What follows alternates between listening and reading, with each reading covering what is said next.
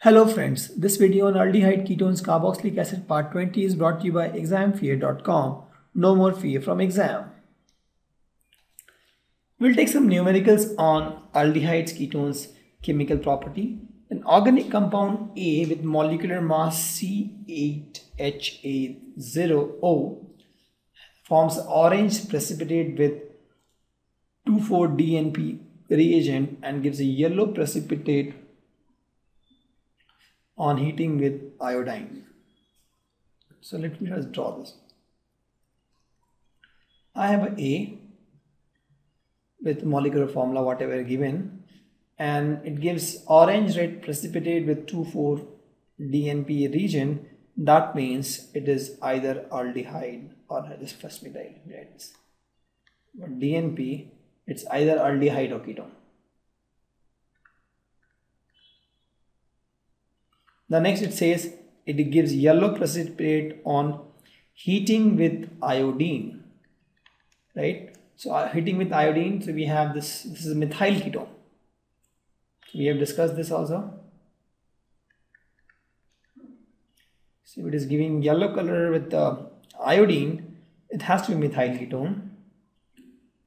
And it neither reduces tolerance reagent nor filling reagent, right? So if it is not reducing toluene or filling, that means it is what? It implies it is ketone, because aldehyde will easily reduce this weak reducing agent tolerance and fillings, right? Also, it does not decolorize bromine water. That means no decolorization. That means it is aromatic ring. Correct, because if you see C8H8, high lot of unsaturation is there. So either it is a double bond or it is a ring. If it is a double bond, it will decolorize bromine water. But since there is no change in bromine water, it means it is a aromatic ring, right? On drastic oxidation with chromic acid, it gives carboxylic acid B. So if I take chromic acid,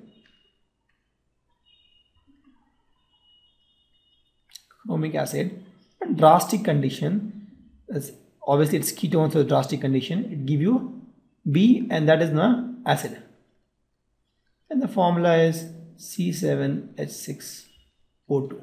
So we have to identify compound A and B. See, the first thing is pretty clear that it is an aromatic ring and it is a ketone, right? So with this it is a ketone and it is aromatic ring. So what is clear to us is it is aromatic ring and ketone. So let's draw benzene first. So benzene will take how much? C6H5. So I have C8H8O. From there you remove C6H5. What you get is C2H3O. Correct. So let's draw a ketone. Since it is not aldehyde, it is a ketone. So it has to be something like this. Correct? From both sides. So this C2 is done. Oxygen is done. And 3 hydrogen. So we have to put 3 hydrogen here. So this is the compound actually. A. This is my A compound. Why? Because A is aromatic, A is ketone, and A has a formula C8H8O. And with these 3 information, this is the compound we can draw. So A is acetophenone. So if A is acetophenone, we can easily find what is B. Correct? So B will be what? Acid. Correct?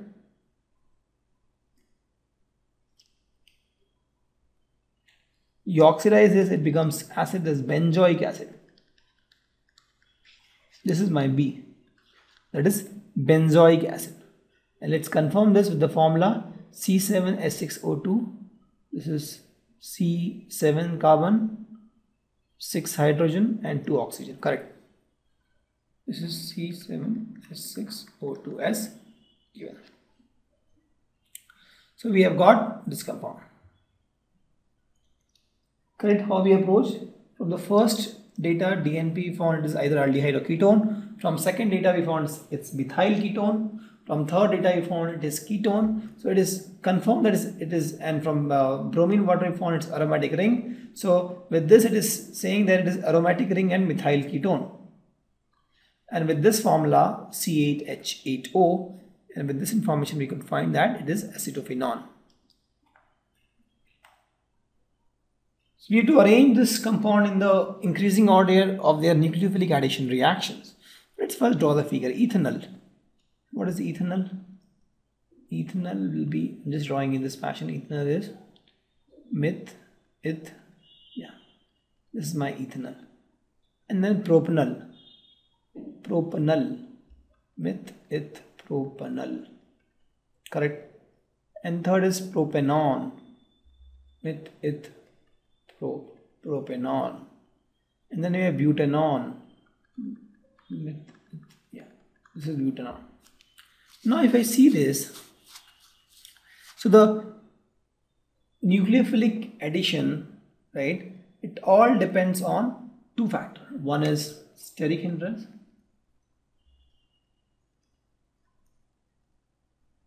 and second is plus I effect. So which one has this least steric hindrance, do you think? The least steric hindrance, I think, is my ethanol, right? And then is the propanol, because see this side have hydrogen, so my nucleophile can easily attack this carbon. And out of these two, this is the first two, that is for sure. Which one has the least I effect? Ethanol. Why? Because ethanol will give only, let's suppose, some electron to this carbon, and this is methyl group, and this is ethyl group, it will give more electron to this carbon. So this carbon will be more positive, this will be less positive, right? Because see, by default it will have slightly negative charge, and this carbon will have slightly positive charge, right? Slightly positive charge. This slightly positive charge will be compensated a little bit by this methyl group, and this slightly positive charge, this carbon will be compensated or more by this ethyl group, because this is a bigger chain, right? So this will push more electron towards this carbon. So this will be less reactive, this will be more reactive. The first reactive is what? Ethanol. So I'll write ethanol. So this is done. And the next is propanol.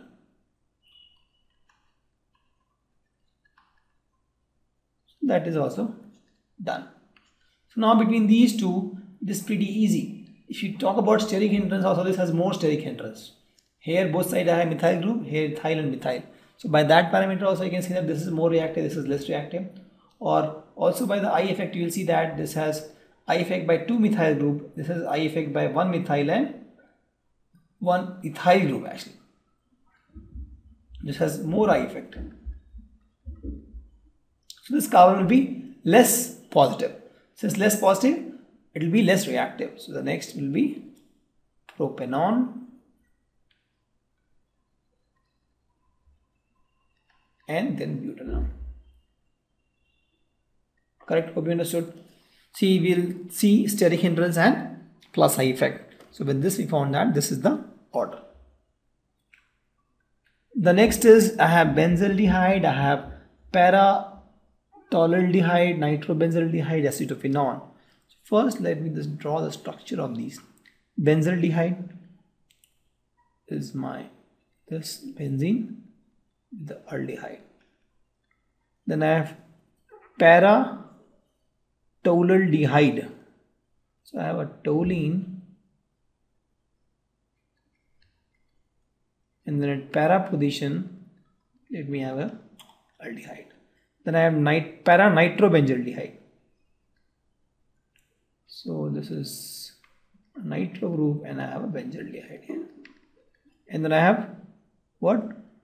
Acetophenone. So acetophenone is this.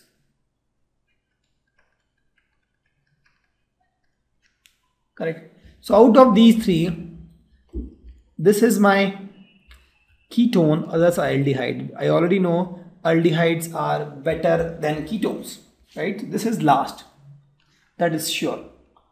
This is taken care. This is the least reactive, right? Because see, the steric hindrance also, if you see for these three, nucleophile can attack easily because there is a hydrogen space is there. For these, actually, the nucleophile attack is a little difficult because I have a CH3 here, right? So it will not give space for nucleophile to attack.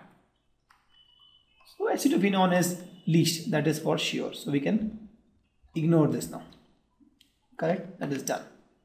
Now I have to find which one is best out of these three.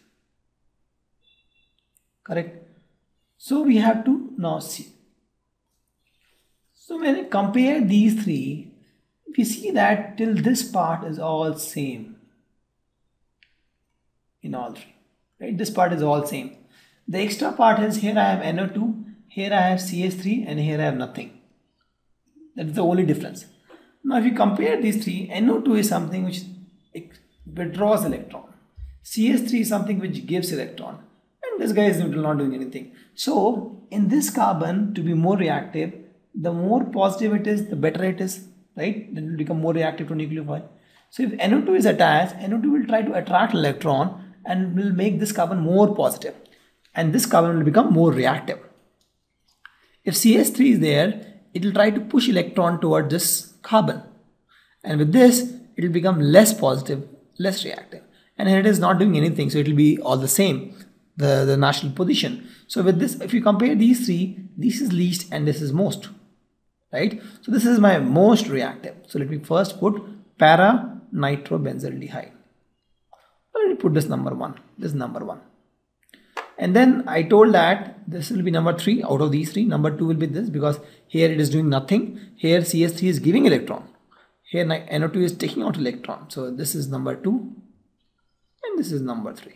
And we already discussed acetophenone is number 4. So para-nitrobenzaldehyde is the most reactive out of these three. Correct? Now we have to predict the output of the following reactions. So I have a ketones here. It reacts with HONO2 in presence of H plus medium. Let's see what happens. Let's try to see what will happen. See, this will get slightly negative charge and get slightly positive charge. Correct? That's how it is. Since it is H plus, this will attack this H plus. So the first step will be, this is my OH and this carbon will get a slightly positive charge. And I have my NH2OH. Nitrogen with the lone pair of electrons will attack this positive carbon. Correct? Till now things looks fine. After that what will happen is, let it attack and let's see what happens now. So since this is OH and there will be NH, HOH. Now since carbon has given electron to this carbon, nitrogen has given this electron to this carbon, nitrogen develops a positive charge. Correct? Since nitrogen is an electronegative element, it is not happy with the positive charge, so it will kick this, any of these, OH and H. So if HOH goes, it will go as OH minus, so it won't help nitrogen, it will get or a more positive charge.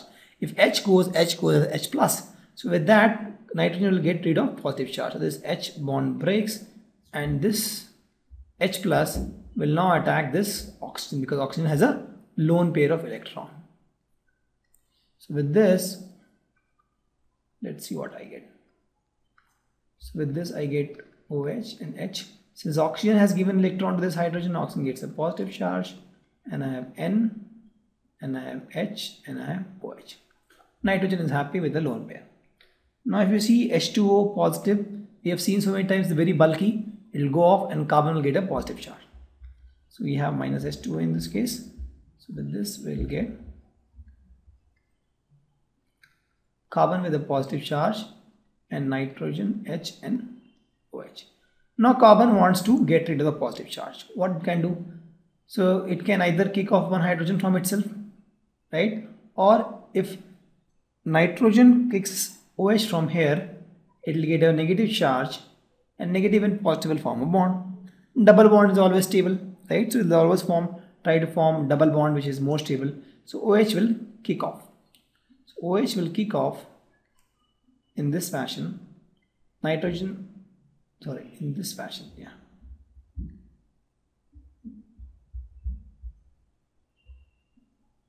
No, OH will not kick off. If OH kicks off, it is a problem. If OH kicks off, it will get a positive charge. I want negative charge on nitrogen. To get negative charge on nitrogen, hydrogen should kick off. If hydrogen gets kick off in this fashion, is H plus, nitrogen gets a negative charge. Correct? Please understand here. See, if OH goes to OH minus, then this bond breaks in minus and plus. Nitrogen gets positive charge, which is not good. Nitrogen won't like it. If H plus goes, nitrogen gets a negative charge because H plus and this bond breaks as plus and minus.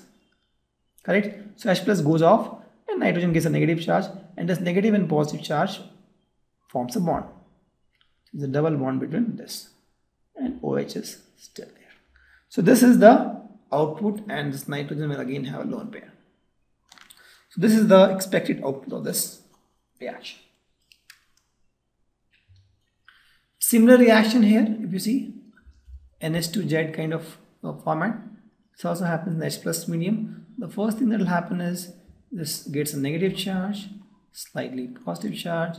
This O will attack this H plus, and this gets a positive charge, and this nitrogen has the lone pair of electron. It will attack this particular carbon. Right? So with this, what you get is, let me draw here.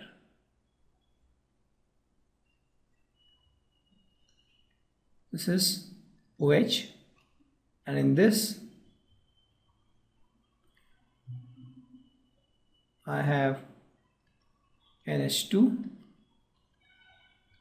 NH with NO2 here and NO2 here. Correct? And since this nitrogen has given nitrogen to this particular carbon, nitrogen develops a positive charge which it will never like. So what it will do, it will kick out one of the hydrogens. So if you see, the hydrogen is something like this here.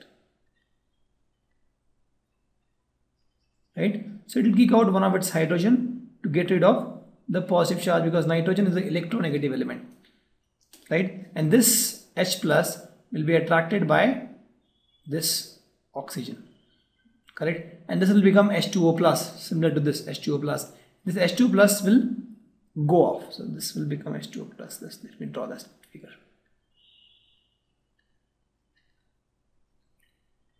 OH, H, oxygen with a plus sign, and N with H, NH, and then yeah, this is what you'll get. So now H2O is a bulky group. It will come out on its own, and with this carbon will get a positive charge. This will come out on its own, and this carbon will get a positive charge. So with this, what you get is this guy. Carbon with a positive charge, nitrogen with a hydrogen, again nitrogen with hydrogen here, and then with Ni, this is nitro, and this is NO2. Now this carbon also wants to get rid of positive charge. So one option it has, this nitrogen leaves this, breaks this bond, and hydrogen goes off. Nitrogen gets a negative charge, and negative and positive form a double bond. Double bond is always stable, so they will do it. Hydrogen goes off, and this positive and negative will form a bond. So with this, the product you will get is something like this. It will form a double bond, and then I have an H, and then I have this benzene ring with a nitro group here and one nitro group here, and that is the output. Correct? Thank you. Visit our website examfear.com to watch more and more quality education videos. You can also attempt free online tests that are there in our website. You can also get access to tons of free study materials, and you can also find free tutors and mentors in this website. Thanks a lot for watching.